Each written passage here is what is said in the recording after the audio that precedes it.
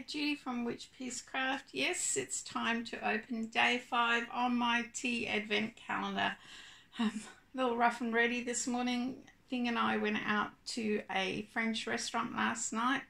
We haven't been out to dinner in ages. We go out for lunch a lot, but not dinner. Had a great time. Anyway, day 5 of my advent calendar for T2. Let's have a look. Oh, what do I do with my glasses?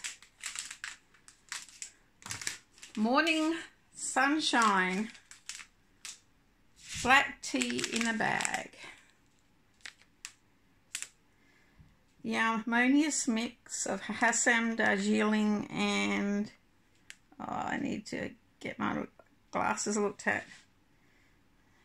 Ramadan Estate tea offers a robust malty notes with a touch of mild fullness. Sorry, really not with it, but there you go.